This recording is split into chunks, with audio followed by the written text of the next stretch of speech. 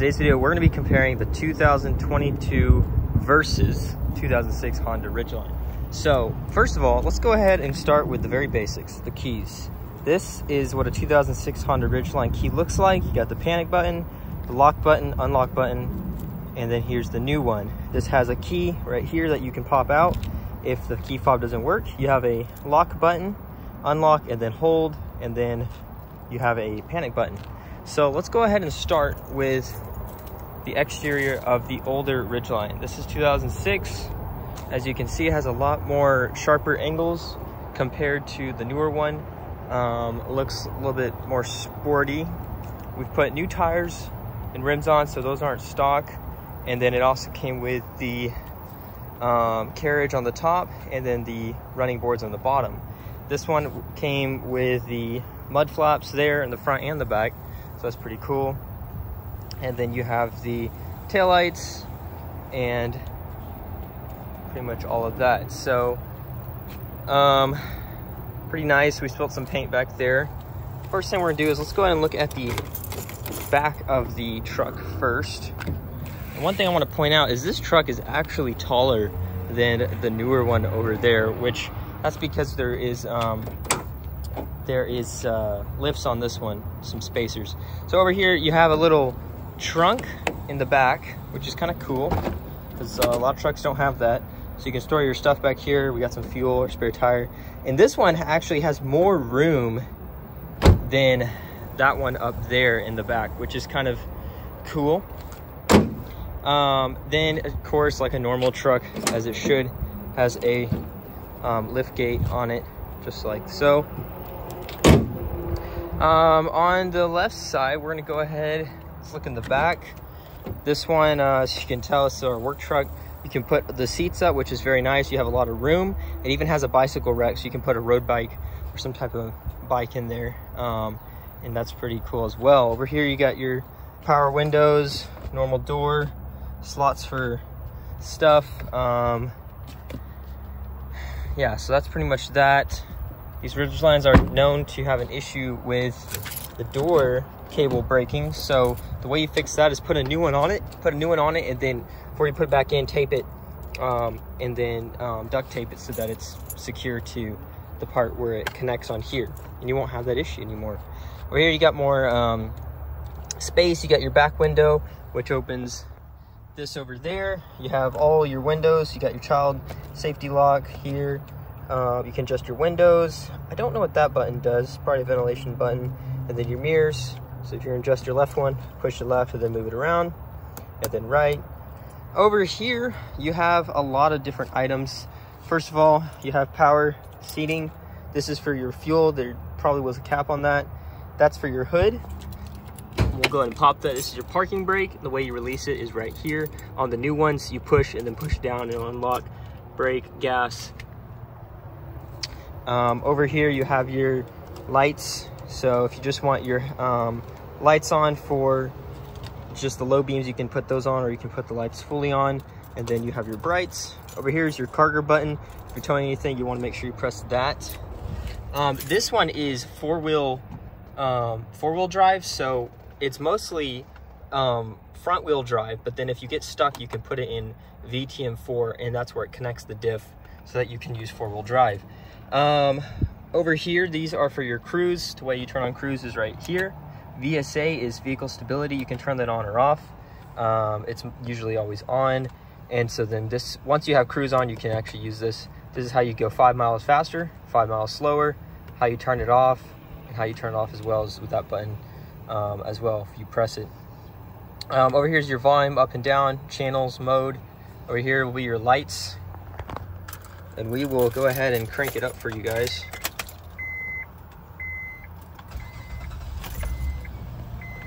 So there it goes. You got your blinkers and then your lights. That's bright, that's not bright, it's bright, it's not bright. Can't really see that. This one has a rear view camera, not all of them do. That's an upgrade on this one. Storage compartment, another storage compartment, charging stations, heated seats on both sides. This is your interior rear light. So that's that. AC, you can adjust this, you can turn it off, leave it on. Dual basically means that the air will be blowing out in the rear as well, so you don't have to have that on.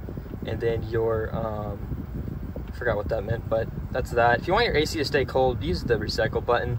Your cabin air filter will be over there underneath the glove box. And pretty much you got storage here. You got a nice little storage compartment right here, which we should probably dump all this in here anyways. And then you got more storage. So if you're looking for a good truck for your teenager, then this one really will suffice well. Also has a little secret button right here. This is your trunk lock. If you want to lock your trunk, you can do that. And that's that. And yeah guys, so that's pretty much all the inside.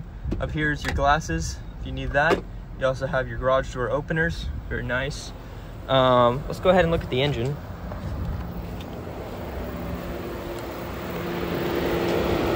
Things working good. Let's go ahead and turn off the AC. So it's using a 3.5 VTEC 6-cylinder, very good motor. We have 187,000 miles on it. It's going strong. The only thing we had to recently replace was the alternator, our battery, and our starter. New starter, new alternator. This one, as you can tell, is starting to already get dirty because it has a slight oil leak. It's leaking, it's a sump. Some type of valve is needs to be worked on. Your radiator, your fluids, power steering, your brake. That's your coolant level, which ours is getting low. We need to fill it back up. And then your transmission, and that's pretty much all that. This is an air intake spot, and then your oil's right there. So you will have to deal with the starter when it goes out, but so far it's doing great. So that's a quick overview of the Ridgeline. This is going for around 8,000 bucks in 2022. Still a great truck. I know it can go to 250, but in the event that something catastrophic was to happen, that's why we got a new truck, so we don't have to worry too much if this one goes under. We're covered. For me, since I'm 20, my insurance payment's about $595 a month. Very expensive. Car payment $700, so I'm paying a lot, but we're gonna get that fixed with the insurance. Over here, you got pretty nice design. This is pearl white, and they did a really beautiful job. I like the taillights. Has dual exhaust. This one came with a cover. They usually don't, though. You turn that, and then it opens, so pretty nice. You could probably even sleep in here. Has that carpet stuff. And lock this. It is also all-wheel drive, which is much better than I think front-wheel drive. All the tires are spinning. Over here, as you can tell, you can see, let's lift this thing up real quick, but it is, trunk is definitely smaller than the other one, which, you know, if you like using the trunk, then you may like the older Ridgeline. If you don't really need that much space, this is not bad. And there's the jack. This one came with like some, something's blocking it. This one came with some like carpet material, and so under it, it's just normal stuff. There we go. Okay, so something there was bothering it. And then the way you shut it without it interfering with anything is you shut this one first, and then you'll be able to shut that ARE. This also has a camera in the back, which is very nice. And I believe there's another camera somewhere, because it has a lot of cameras on this thing. And then the way you open this, now that will open, and pretty solid tailgate, I will say. So there's that, and then all you gotta do is close this. Also, the cool thing with this is it's actually a light. Once you close that, here's how this works. You're gonna turn this, and then if you wanna lock it, you can. I like to leave mine unlocked because it's just, you know, convenient to use. Over here, you got, has a nice pinstripe, says truck's name. When you walk up to the car, here's something cool. It'll actually automatically unlock. So if we stand back and we lock it, now watch what happens when we come up. Well, usually works. Okay, so there it goes. Sometimes you can just walk up and it'll automatically unlock. You don't even have to grab the handle. So I thought that was pretty cool. It's also keyless start, which is nice because say you want to start the car, but then you got to go to the mailbox. You don't want to turn off the car, so you can just shut the door, obviously take the keys with you, and then you can, you know, leave the car on. This one has pretty nice design, has a nice beige, and this is all leather right here, very soft leather too, comfortable. Heated steering wheel, heated seats, not cooled though. You have multiple stuff here. You can set your switches. You have your fuel button. There's the hood for the engine. Go ahead and pop that. Again, the parking brake, you push it all the way down and then push again and it will release. You have Econ, which is cool. You put that on if you're going on the highway. A lot of different buttons on here that we're still learning how to use.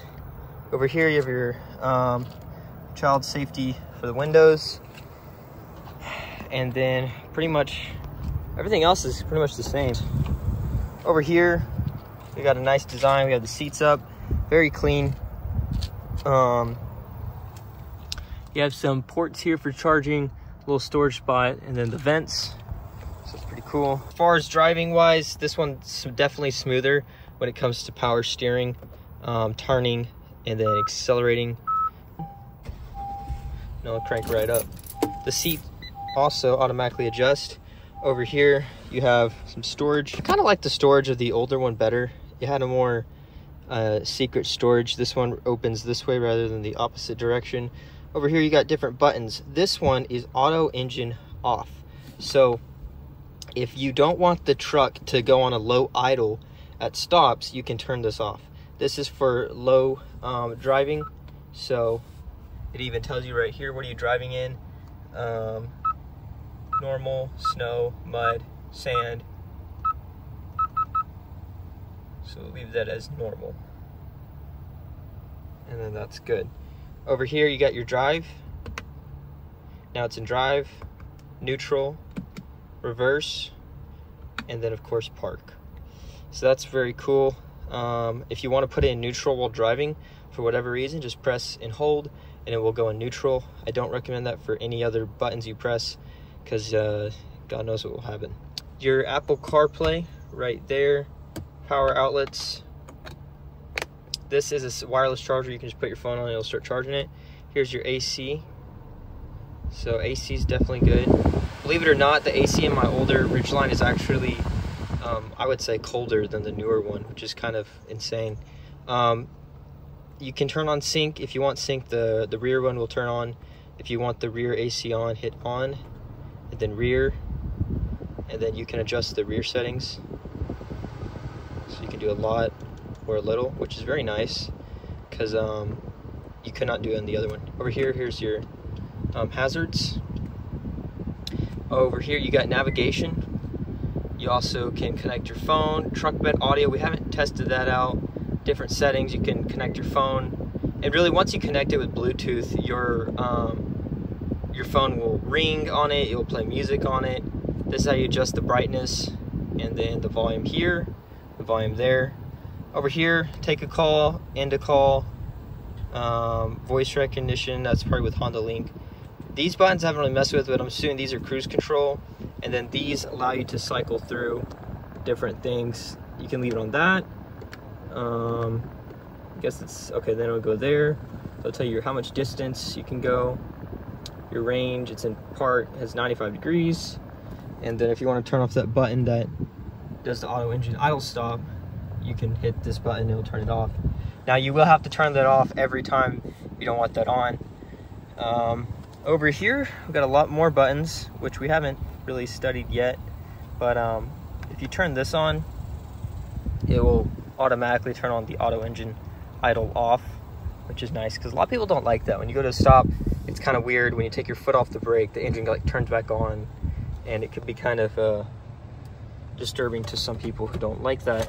Glove box, again, trunk lock on, off, So pretty much everything is still relatively the same as the older ones, but except this one has a sunroof. I like how the back window is right here for the button for that. And as you can see, it opens it, closes it, and then if you want to open the sunroof, you can do that as well. You can also tilt it. So there's that. On off door. Okay, so now we can turn that off right there. That's new. And then you can do solo lighting. Over here, here's the mirror. So there we go. Gotta say this one's nice because it came with a sunroof. We got a great deal on this. They were marketing for $36,700, and then they tried to sell it to us for $48,000, but we were able to get them back down to $40,000 even, and that's what we bought the car for. Put 10 down, financed the rest. Yeah, guys, so that's pretty much everything on the inside. Let's go ahead, look at the engine. Tires, these are stock aluminum alloy. As you can see right here, everything is brand new. I like how they covered a lot of it too. You know, it's all nice and covered. So the other one's a little bit more exposed. Windshield wiper fluid, probably need to check that. Everything else is just saying you got your oil dipstick, which honestly I don't like because it's at a weird angle. Other than that, everything else is pretty much the same. Uses 0 W20. The other one uses 5 W20. And so that's that. There's a look from the outside. Let's talk about lighting. So lighting is interesting. These don't turn off. They stay on. Honda said that's a safety thing. They want people to be able to see you. Over here, these are inlet ports. So air will go in and cool down the brakes. So that's pretty cool. You have your high beams and low beams. You also have fog lights, which is cool. It uses nitrogen, by the way. The PSI for this one is about 35. I keep it right around 39 just because I like it a little bit more. Those are solid metal, which are really nice. It does hurt your feet a little bit. Then you got some nice running boards on top. Of course, you got the big Honda logo. Again, this truck is seated a lot lower than on the Ridgeline, as you can kind of probably tell. That one has a bigger gap between the tires, and personally the tires are kind of the same. Mine on the other one are a little bit more off-road. These are a little bit bigger.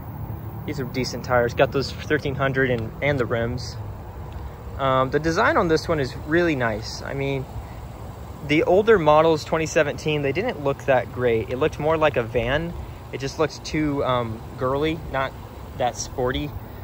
This one has a good balance of, you know, whatever that is, because a lot of people hate on it. They don't like the design. A little bit too boxy, I would say. So they did a better design on that, but they also didn't make it too, not too rigid, but it's also not too soft. And that's something to really give credit for this. Other than that, just kind of depends on your package that you get. This is the RTL-E model, not the RTL or the Sport. Sport is like the basic, so this is one above, and then if you want to go really all out, you can get the black edition, which is their best model. It comes with everything. So there you guys have it. Now you know the difference between the newer Ridgeline for 2022 versus 2006. So the 16-year change in improvements, they've done very well. It really doesn't matter what Ridgeline you get, whether you get a new one or an older one, you'll both enjoy it very well. Has decent power, great for starting out if this is your first time getting a truck. Although we didn't need to buy a new one, I'm definitely glad we did, because when this one finally goes out, we'll be ready and we'll have a backup, and that one will last us a very long time. So if you guys like this video, please leave a comment, like, and definitely subscribe to the channel, and I'll see you on the next one.